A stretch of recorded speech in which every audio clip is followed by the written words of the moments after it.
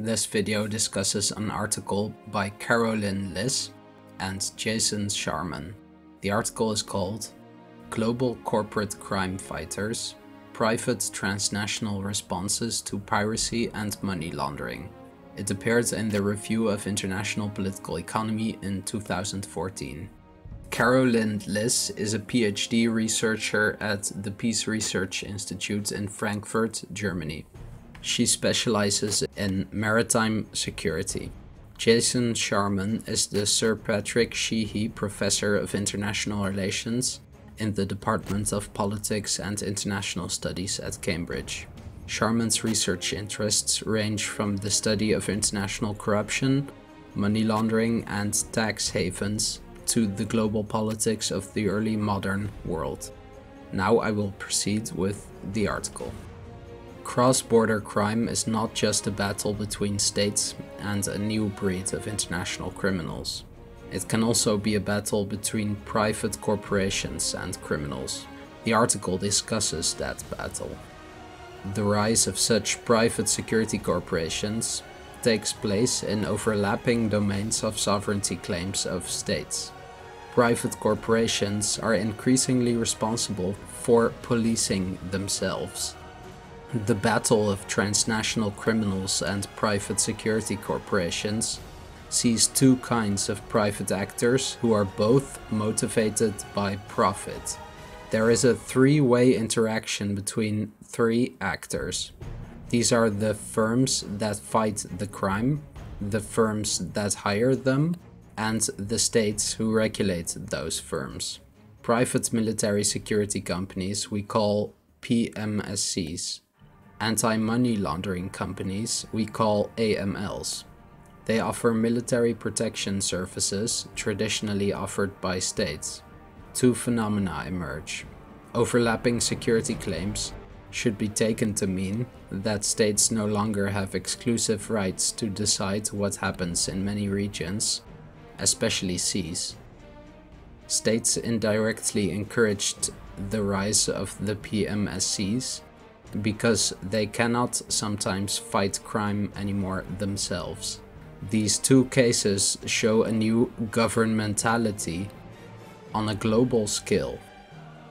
Governmentality is the method of governing and the method to make new kinds of citizens under states.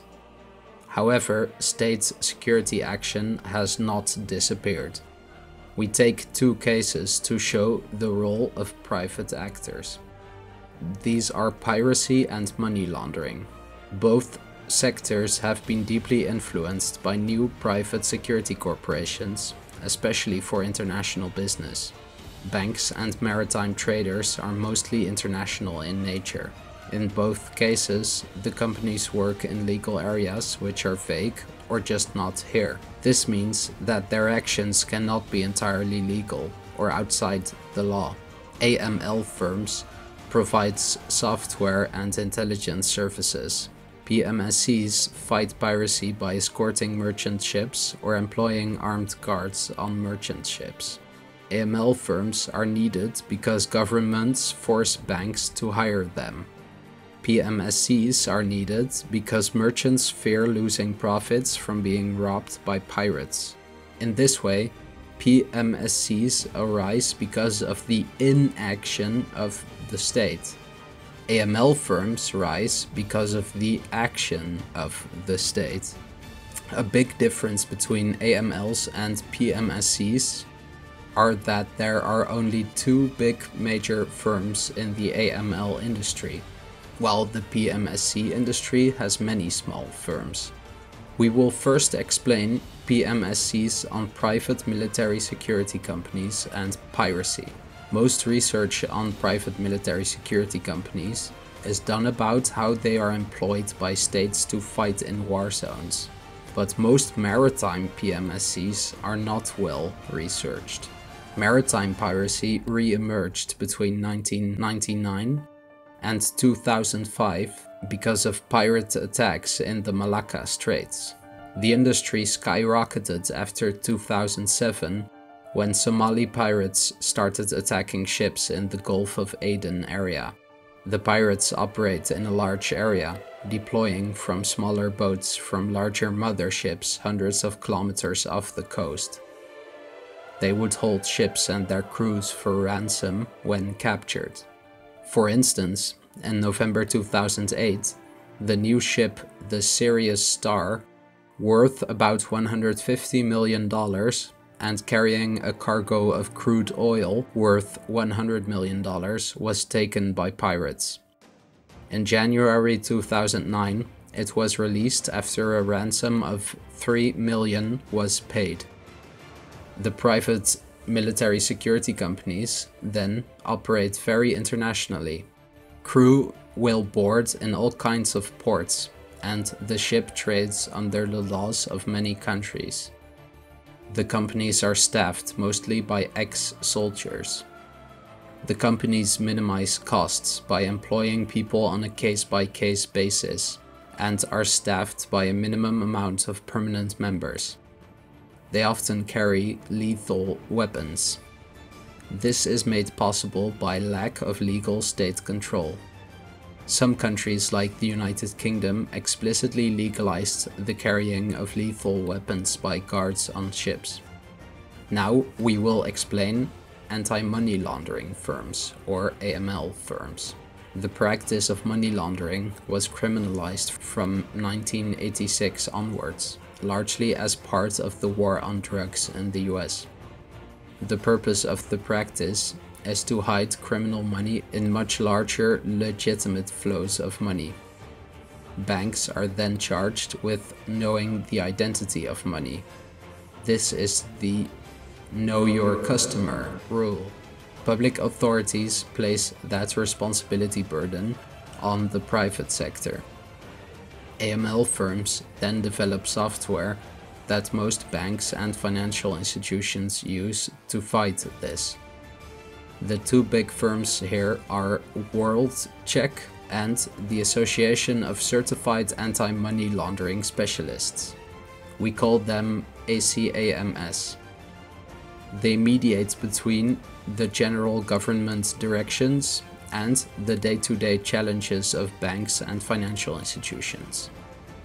On the other hand, WorldCheck offers a product with the names of 500,000 relevant individuals who need watching. The database is regularly updated. WorldCheck recruits from law enforcement. Because of a higher pay, law enforcement suffers from a brain drain to these private firms. ACAMS gives a certification to individuals after they passed a qualifying exam. The courses train them in all kinds of skills needed to recognize and fight money laundering. This is lucrative because a certificate costs $1,670. This certificate is so valuable that even experienced FBI officers are more credible once they have that certificate. Now we will discuss the rise of anti-piracy and anti-money laundering firms. Globalization and decreasing state sovereignty plays a big role here. In the Middle Ages, it was often not clear who had authority over which piece of land. This meant states could not really monopolize violence. However, by the year 1900, it was fully clear which state could use violence where. In this way, the modern era sees a return to a practice like in the Middle Ages. Overlapping jurisdiction created new markets for private military companies. The UN Convention of the Law of the Sea, or LOSC, says that the high seas are not in the jurisdiction of coastal states, and that some sea zones have shared jurisdiction. These are the Special Economic Zones, or EEZs. The Law of the Sea further states that ships have the nationality of the flag that the ship is allowed to carry. In terms of trade, sea zones are too big for states to cover. France and the Netherlands do offer navy protection of merchant vessels, but these are exceptions. It is difficult for governments to protect against pirates because laws make it unclear who should prosecute the pirate. Is it the state offering protection? Is it the state of the ship? Or is it the government of the pirates? Or is it the government of the coastline? The issue of ship registration complicates the matter. Captains can register their ship under a foreign government. This refers to a flag of convenience. For example, many captains choose to fly the flag of Panama or Liberia. These countries offer a very beneficial tax law and various other laws for captains. However, Panama and Liberia are not willing to protect or help every ship who uses their flag. This means that private military companies can flourish, so that they can bribe or pressure local governments to let them use their weapons and services, in order not to have their weapons confiscated. As to anti-money laundering firms, states here face similar problems of jurisdiction. For example, a Singaporean subsidiary of a French bank may send criminal money in Swiss francs to Hong Kong through an internet service in the United States. In this case, it is completely unclear which government holds responsibility. Another reason why states do not tackle this issue themselves is the cost of doing so. For example, the Hong Kong and Shanghai Banking Corporation has 89 million customers and 300,000 employees spread across 80 countries, processing $60 trillion of transactions per year. This means that they need World Check and ACAMS professionals to function.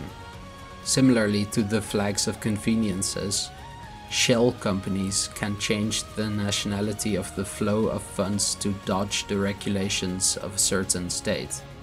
In summary, private military security companies and anti-money laundering firms emerged because of the impossibility of enforcing state authority in the international markets for anti-money laundering and military ship protection. Finally, we discuss what this means for the relationship between firms and the state and global governmentality. The article argues that greater state sovereignty has also driven greater involvement of private firms. It is not the case that private firms actively oppose the sovereignty of states. This is because states have taken the active decision to let this happen. In the spirit of governmentality of Foucault, we can see how states want to let firms and citizens take over their role in some areas, rather than to rob them of the role of states. States depend on private actors to uphold the laws of the state. The profit that AMLs and PMSCs make necessitate this. These private firms will still work hand in hand with the militaries of the state and the financial legal systems of the state, which will continue to exist and even be strengthened by the private actors. While governments did not initiate the rise of PMSCs, they did respond to them by actively setting up regulations on how PMSCs should act. In this way, they kept their authority over the market. AMLs and PMSCs defend the interests of the state internationally, where the states do not have the power to protect that interest by the state itself. States are thus allowed to cooperate better in a field where overlapping sovereignty would make that otherwise difficult.